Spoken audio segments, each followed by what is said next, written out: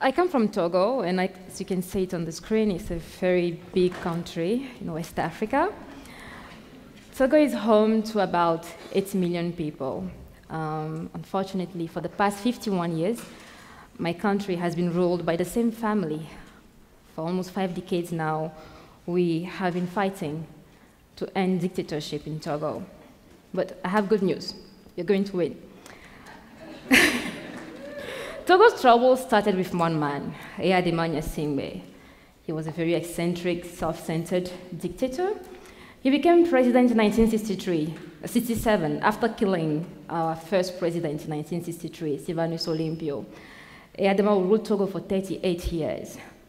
If you have never lived under a dictatorship, it's hard to imagine the level of cruelty of Eyadema's regime.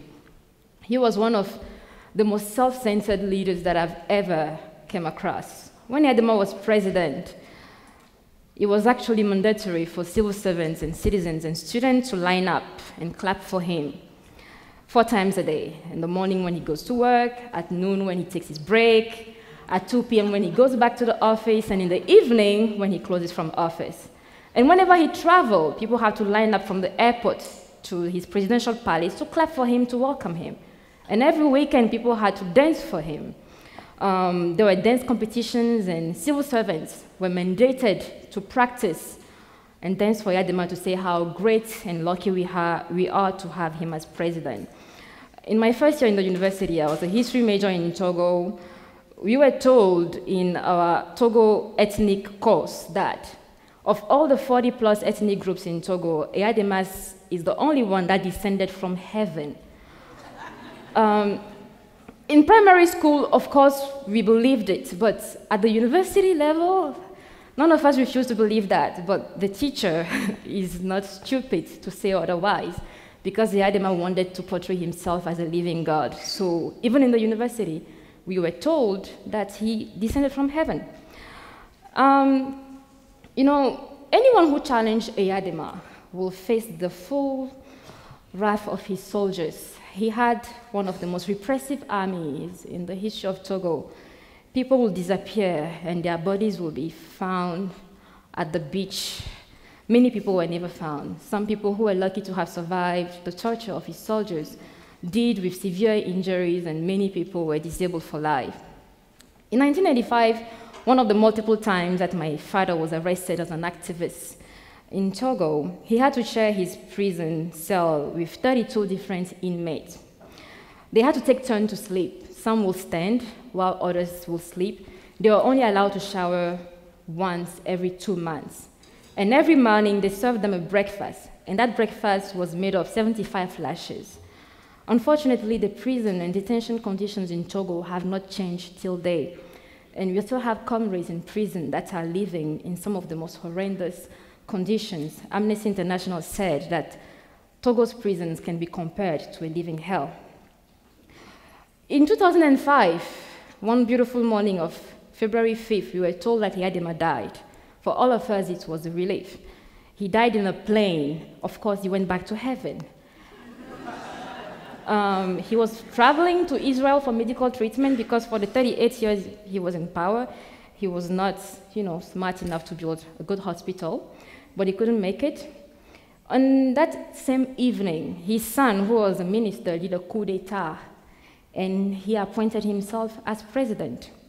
Of course, the people of Togo wouldn't take that. He received a lot of pressure. He organized elections 2 months later. And we had some of the most interesting elections in Togo. In 2005, soldiers went to each polling station in the country to beat protesters, and they stole the ballots. And they declared for Nyasimbe president. That's how he will become the elected dictator of Togo. And for the past 13 years, he has been in power. In 2005, the soldiers of Togo killed at least 400 citizens within a week, according to the United Nations. But for a country of 5 million people back in the days, that's like 30,000 Americans getting killed for one man to become president. Even though I had gained consciousness about the situation in Togo at an earlier age because of my father being an activist, It was at that moment that I really pledged to do whatever possible to end dictatorship in Togo, no matter what the cost will be for me. When Farida became president, he had the full support of the government of France, because Togo was a former French colony. Eyadema himself was a soldier in the French colonial army. And the president of France, then Jacques Chirac, said upon his death that in Eyadema, France has lost a great friend and him a personal friend. So the government of France did everything to protect his son and assure that he takes over smoothly. And hundreds of my countrymen that were killed, accountability was followed up.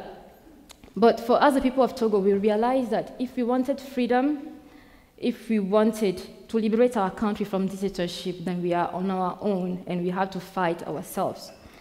In 2011, I founded the 4 Must Go movement with a few friends. I was the youngest, but they trusted me with leadership. They said that I was crazy enough to be able to say something like this, 4 Must Go. And I was the only known face of the movement for many years. They'll call us cyber terrorists. The only tools that we had were our cell phones and our computers.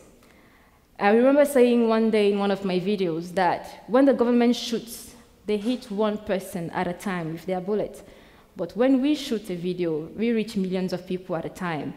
For those of us who believe in freedom, we'll always outnumber them. And we believe that with technology, we can defeat them. One day, I published the cell phone numbers of all the members of parliament in Togo and asked people to call them and ask why they had refused to reinstate term limits.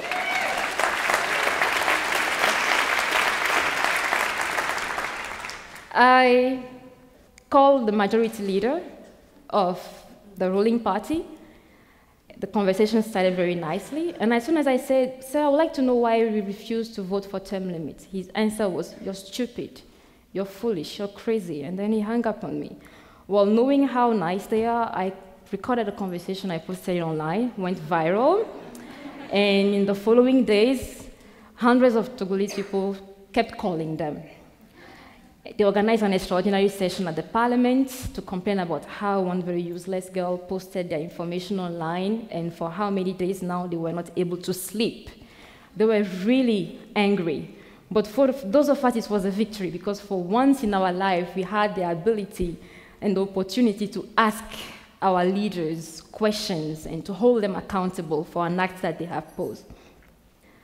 Last year, the long-awaited momentum that we have been fighting for finally came when a political party called for a protest demanding the reinstatement of term limits, and the government, of course, responded with brutality and killed many citizens.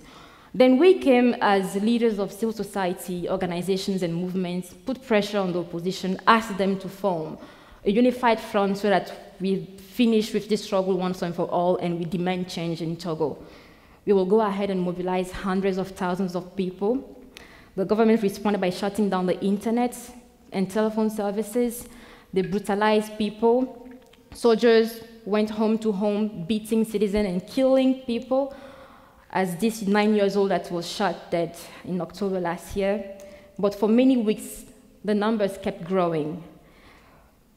The people of Togo have been fighting for so many decades for change.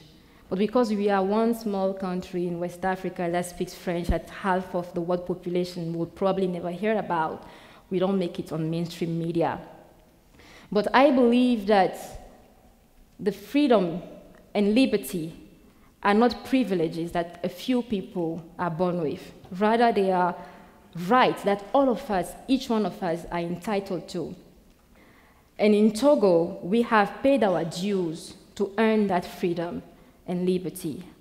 Despite the brutality that our people are facing, militaries patrolling every single of our cities and neighborhoods, arresting people day and night and torturing citizens and sending many of us in exile, we are still fighting.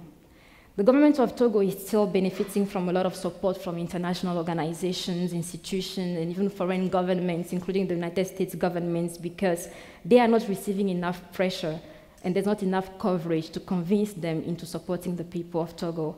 But for us, we are fighting with our bare hands, and if the world cannot help us, at least they shouldn't help our oppressors.